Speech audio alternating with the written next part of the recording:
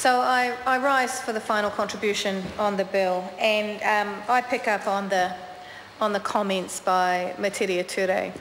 It is unfortunate that it appears that the government has taken an opportunity to actually step on the workers of New Zealand.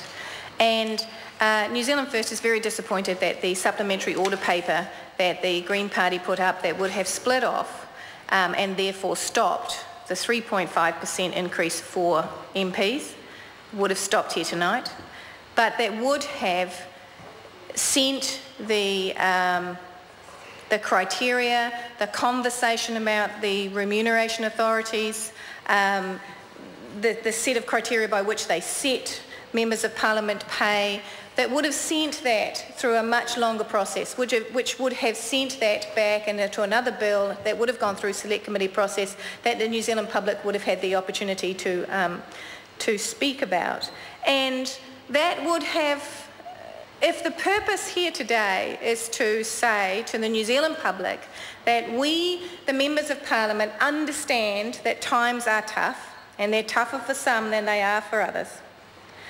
If the purpose of this moment in time is to say we understand that, that could have been done by a single piece of legislation that says we will not accept that. It was not a requirement for actually us to come up with another formula here tonight. And New Zealand First agrees with the Labour Party. We are concerned about the formula. The fact that, it's version 7 by the time we got to 10:30 today, with people manipulating algebra here, there and everywhere, gives nobody any confidence that this is right. Not a single one of us, and actually not a single backbencher understands that equation. Guarantee it. Guarantee it. You may not be sitting in the backbench tonight, Mr. Foster-Bell, but I'll guarantee that the ones who are do not understand that equation. But that's not the point.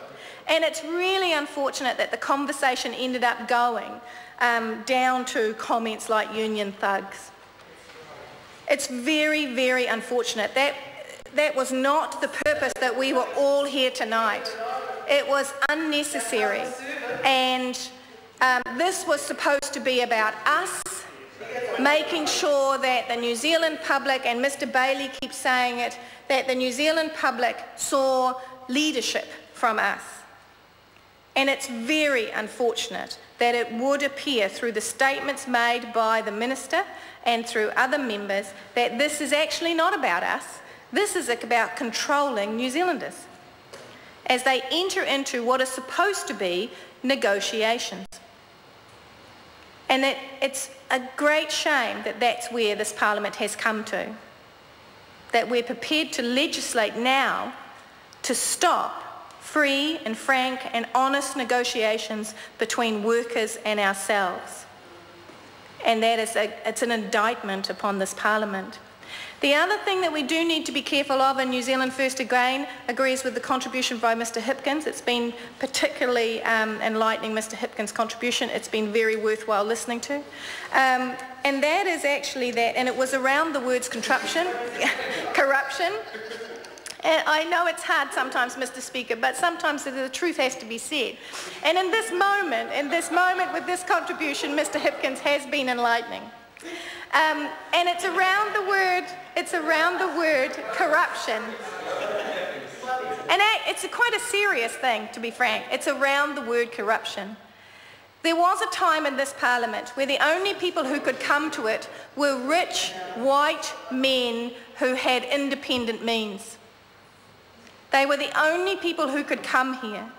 The only reason we have the diversity we have today is that we have a system that supports a variety of representation. And we must make sure that we, the Parliament, don't turn this thing so far back that we end up with rich white men as representatives for us all, because we know how badly that works.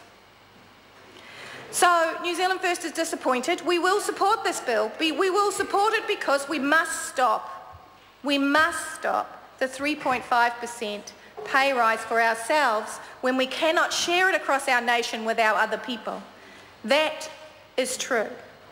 But we also would reiterate again that we would have preferred the criteria to be set with the public, not by us on the public, because at the end of the day they pay us and they should have had a voice inside that algebraic equation.